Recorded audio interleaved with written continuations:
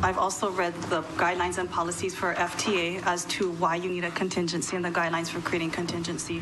I've read the FFG report that you folks have done in terms of what are the processes and procedures for creating your contingency and what are the best management processes for why you should put it in place. I think at this point, I don't know that we've been following it.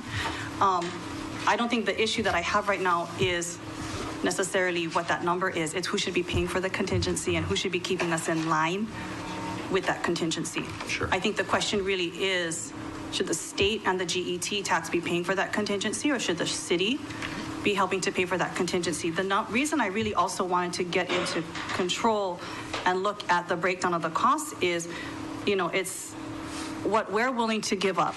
The SCIM, keep in mind, is about $300 million of GET, $30 million a year. What does that represent for the state? That's weighted student formula. That is homeless programs. That is healthcare. That's a lot of different things. That's DOT support that they probably need. That's a lot of different programs and services that I will have to really think hard and seriously about. Social services programs, educational programs. That's a lot for us. That is not popular for any of the guys on this table at all. Tax credits, support for homeless families, low-income families, every single community in the state of Hawaii and every single one of your communities as well. When we talked about EITC at this table, that's a $50 million hit. Could we do it if we're giving up $30 million? I don't know. That's the reality of what we face too when we talk about giving back SCIM. So this is not an easy decision for us. Why I asked for the breakdown of the project costs as well. $300 million, for example, in the information that you gave back to us. One of the breakdowns in here, the city and county costs alone for participating departments, how much does that come out to for the city's portion?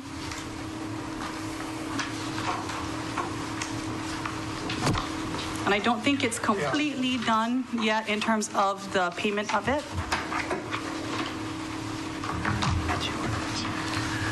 From the contracted portion of it that goes to the city.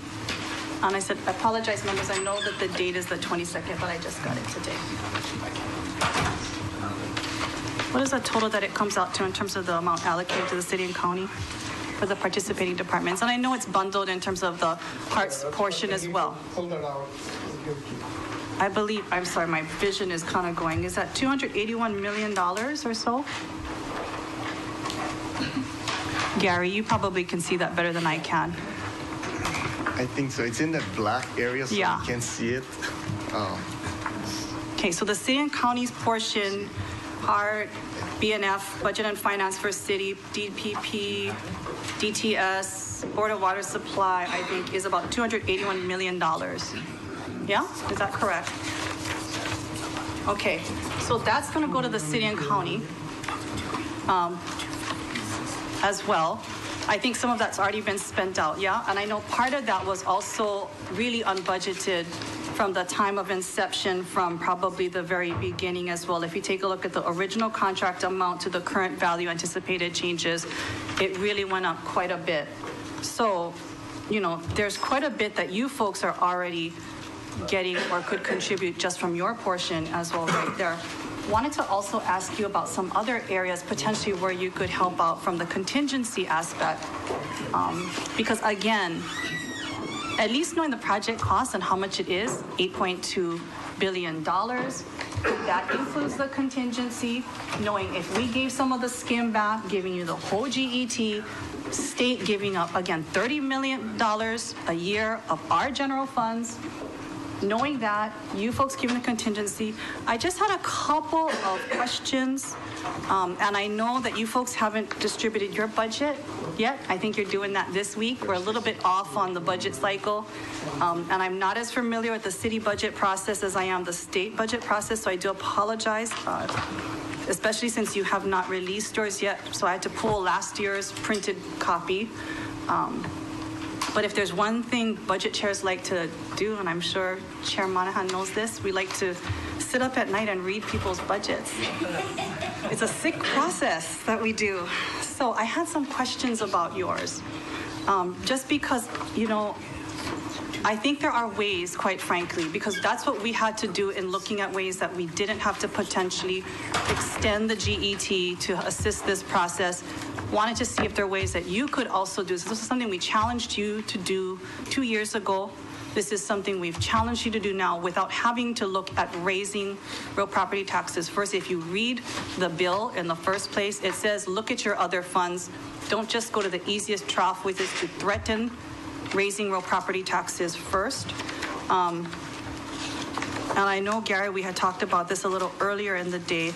Again, this is an old version. You guys are coming on a new version, so you might have changed it in the past year since this is out, but I only have what I have public as the rest of the public does. But notice in the appendix, in the operating expenditures, that you folks had anticipated, unless you guys were just planning on getting a GET increase somewhere, in the appendix that you guys had anticipated expending an additional $60 million for utilities or other enterprises for mass transit going into fiscal year 2019. Were you anticipating additional revenues from us?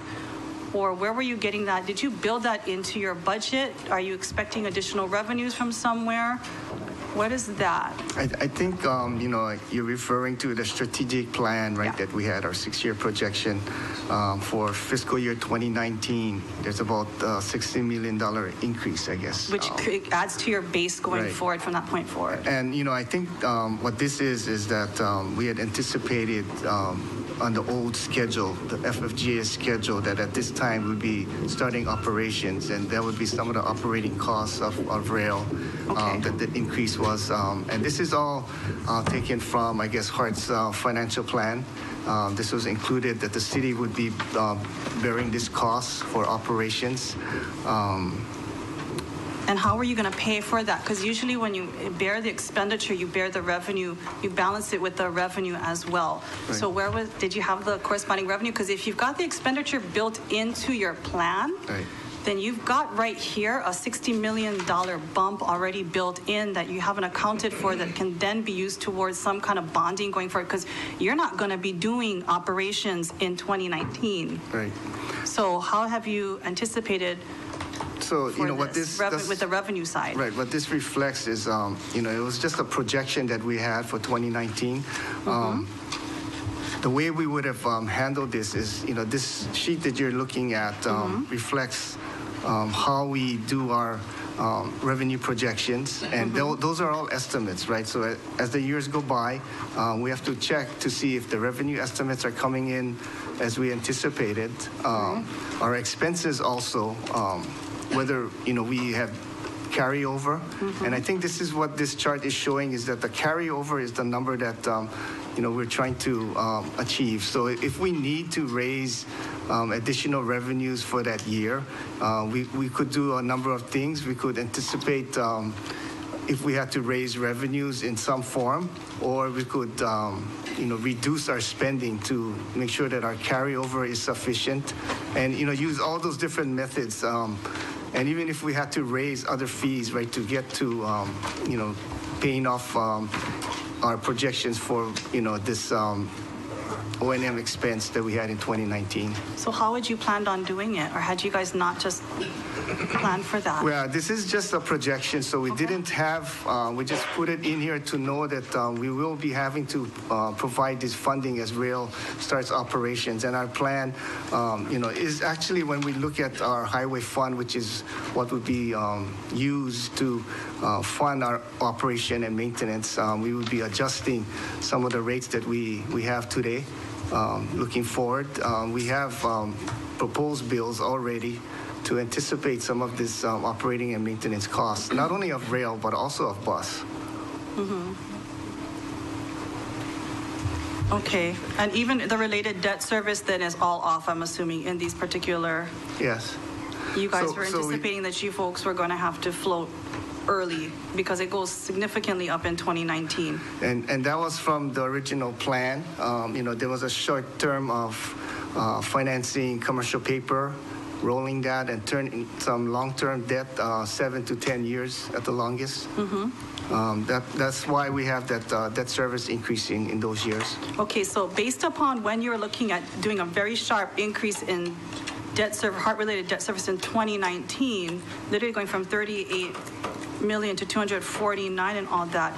So at that point, you would have had to have been already, because you weren't at last year, you weren't coming to the legislature, you would have had to have done a real property tax increase at that point because you weren't talking to the legislature. So you're blaming the legislature, saying that it's your fault, you're not doing this, but you weren't even talking to your own city council about revenue options. You weren't lifting any kinds of caps. What was your plan? It was already published. This was public.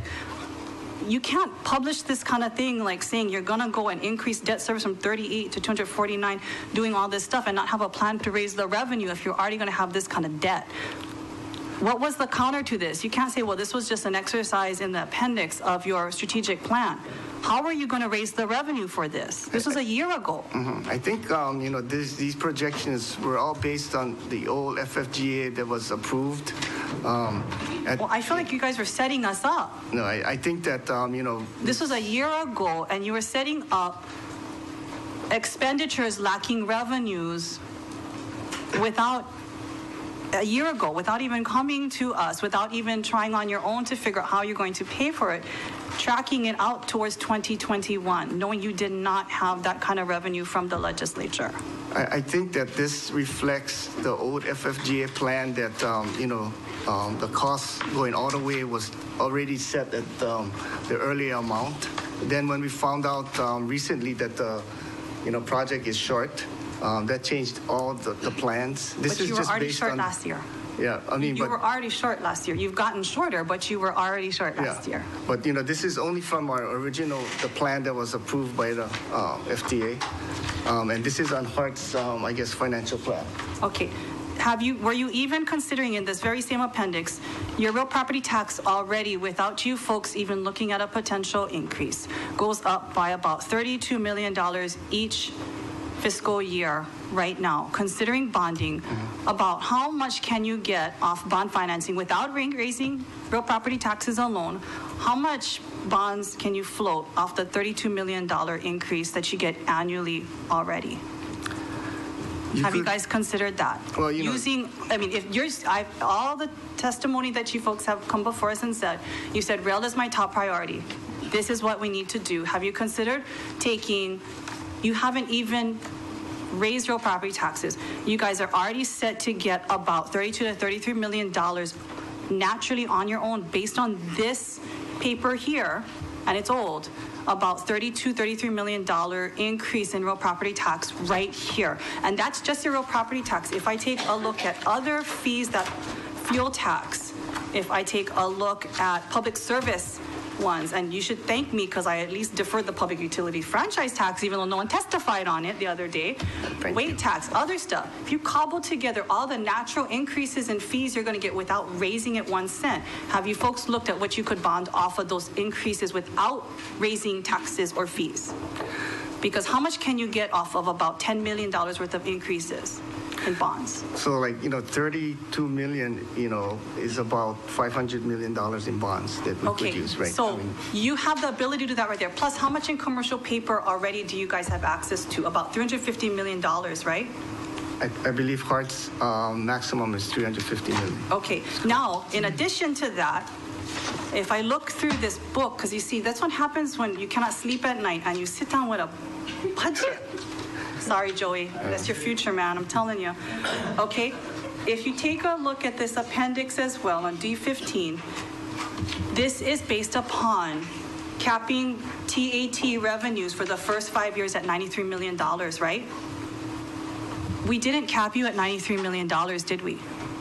I mean, we can. Okay, but your other guys going to freak out if we cap you at $93 million. How much did we cap you at? I think it's 103. 103. Right? What bill is coming up after this? TAT. Okay. Now, I could be mean and say, okay, we'll go to 93, but I think my intention actually was going up a little bit higher. Not too much, but I am only one part of the legislature, and we have to think about that. But that is based on a low projection. And you folks get a good portion of that. So you actually underestimated in your 6-year projection. You get more money here. You can bond off of part of that too. You get more money right here alone. I mean, what I'm saying is, have you taken the time to dig through your very own budget to find more money without taxing the taxpayer more? And then on top of that, when I look at your pie chart, you have a 24.88% carryover.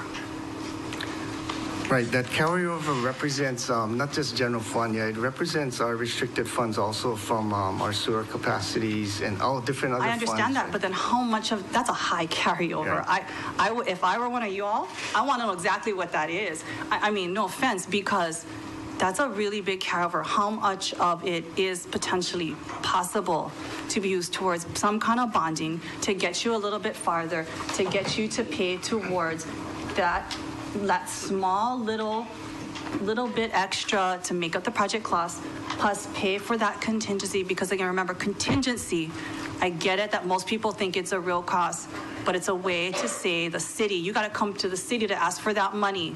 They hold you accountable because in the end, you don't necessarily have to pay out all that cost.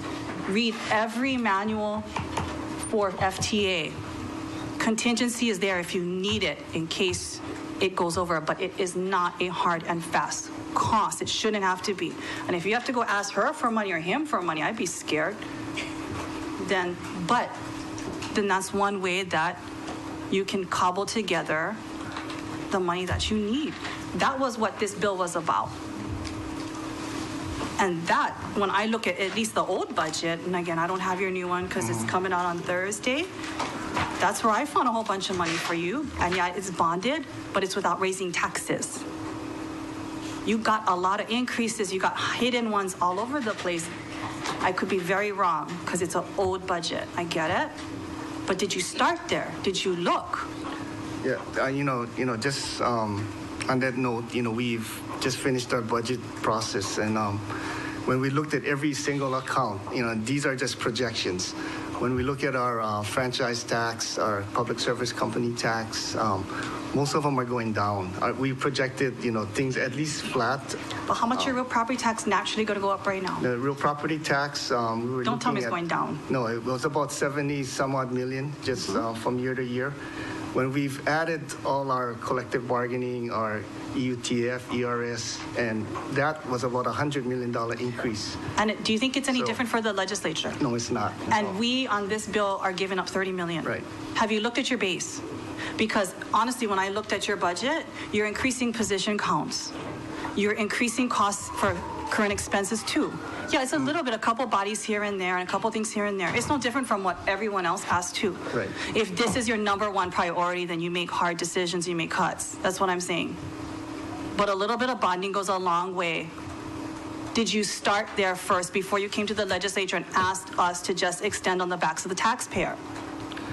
No, I think, we initially thought that, if we went through our bonding system, right, where we would use our city real property general fund money to bond, initially when we went out for our bond rating, when we were anticipating floating bonds for HART, the revenue source was initially the GET.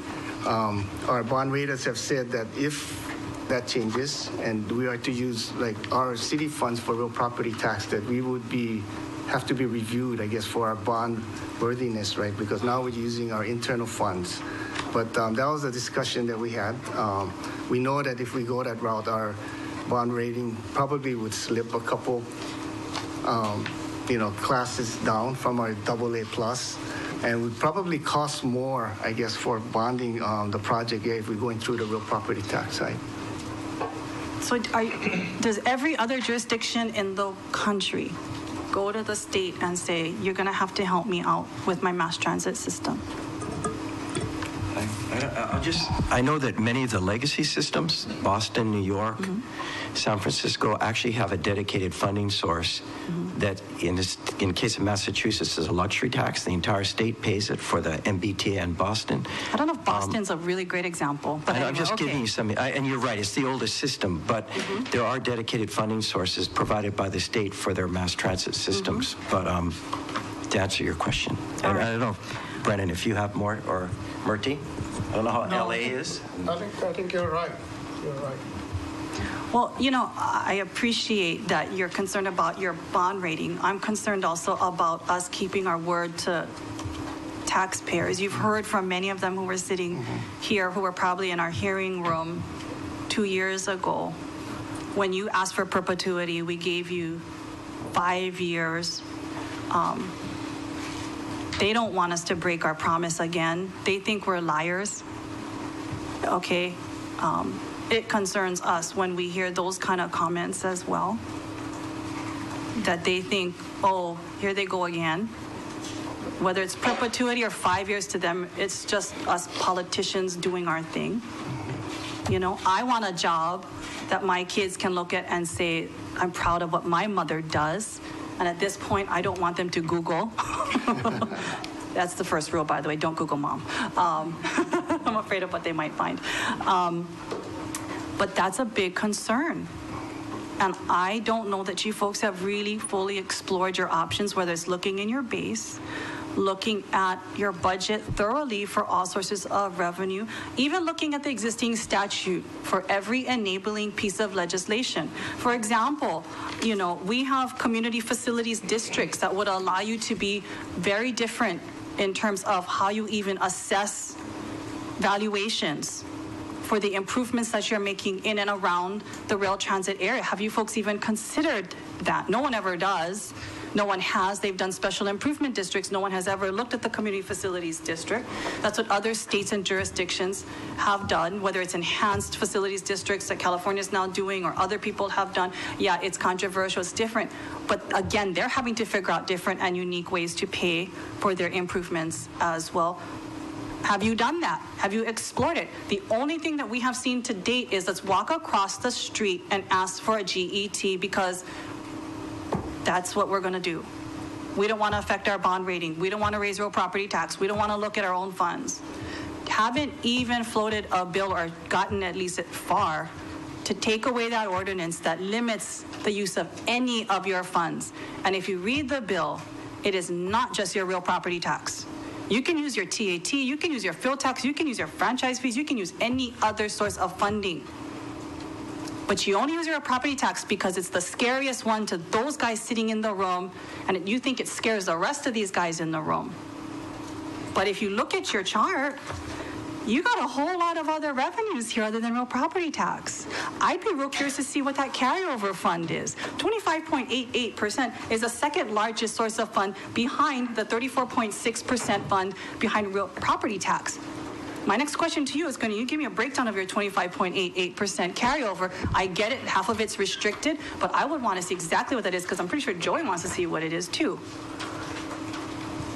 You don't have to just threaten the use of increasing real property tax, but if you ask me, based upon what I see in here, it was your intention all along to raise real property tax anyway before you even came to us this year.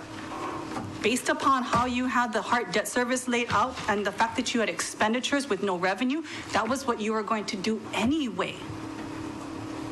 But then you blame the legislature by coming here. That is very disingenuous.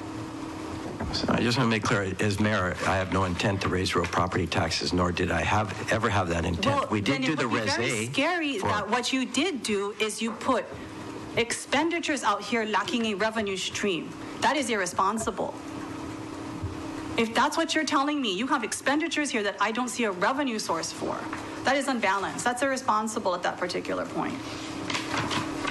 So hopefully the budget you produce on Thursday is at least balanced. Yeah, and I think, you know, our plan was, you know, try to control our costs and try to increase the carryover some and actually look at our revenue projections and make sure that going forward that we could meet some of it. We know that these are all general fund monies and basically come from real property tax, you know, at the end of the day. Okay, well, I think if I were in your shoes, I know how I could fund it out, but I know you still want perpetuity. So I guess we'll have to disagree on some points. Members, do you have any other questions, since I've kind of monopolized the floor for a little while? So you keep me all pent up for a while, and then I just keep talking. See what they have to deal with? Just one. Okay, Senator Revere. Is there a point when it's too expensive? Is 12 billion too much? 15 billion? When will we know that, gee, we should have stopped at 8 billion? Is there a point? Can any of you answer that question? When is it too expensive to continue? When do we cut our losses and stop pouring money into this? What's that number? I don't know there's a curve that you can draw and say this is your cutoff point, but based on what we know and where this project has come from and where it is today, we feel comfortable in saying that $8.2 billion is the construction cost required to finish the job all the way up to Alamoana, the 20 miles, 21 station system. We were told in 2015 that, all the contracts would be let by the end of that year if we were to extend the tax, right? So we were told that already. So what are we to believe? You are absolutely right. I think, unfortunately, that did not happen. We had several reasons that I have come up here with. There was an extended level of efforts for the staff and consultants and cost escalation shift in revenue service date from 2021 to 2025. So that shift of 4 or 5 years has created a big demand for additional dollars. There was a procurement delays that started way back in, even before HART was formed. There was some contracts were let out, and then later on they were started again. So those procurement delays have costed quite a bit of money. And then the additional contingency that we had a long discussion this afternoon. The HECO utility relocations also has added to the cost of the project. And then the owner-controlled insurance program was another item that has increased. And then claims and litigation support. So those are the elements that have increased the cost between 2015 and 2017. So what's going to be the final price in your crystal ball? Pardon me? What's the final price here? What's your crystal ball says? 10? As the mayor suggested, 10 billion. Is that kind of right now the construction cost? We can say based on what we now know today, based on our bids that we have received, the changes we have negotiated, and where we are with our utility companies, $8.2 billion is the construction cost without any financial cost. I think that number has been also sort of validated by the PMOC, who is the FTA consultant. They do an independent. But there's financing charges already that we're looking at on 8.2 is only construction. Finance charges depends on the way the financing is going to be arranged by the city, whether it's a 20-year bond, 25-year bond, and the bond rating. All of those influence the financing costs. So 10 billion. I honestly don't know. I don't have that crystal ball for finance. Okay, thank you. Thanks, Chair. Okay, thank you. Okay, members, any other questions? All right. Chair Tokuda, I did want to thank you. Yes, you did give us a little bit of a scorching, but I know we all want to get the same goal, and I do appreciate it. Thank you for hearing the bills and hopefully moving them. Thank you. Okay. SD1. I know we had a very lively discussion. I think we all want to go home and take a nap now, or maybe something else after that one. Let's see. Recommendation on this one is to keep a vehicle moving for further discussion. I know that the SD1 has quite a bit of pieces to it. What I'd like to recommend is that we move the SD2 forward at this time, which is just returning the skim portion. It also has the requirement that the county repeal the ordinance portion by the end of the year that would enable them to access any of their funds to be able to support the construction of the project. And as we had discussed during our hearing today, there are a number of existing funds they could tap into to support that project without even having to consider increases to existing fees or taxes right now. Just still gotta pass. Cool. Okay, Chair's recommendation is to pass SB 1290 ST1 with an ST2. Of the members present, are there any noes? Any reservations? Measure is adopted. Okay, thank you. And with that, members, we are adjourned.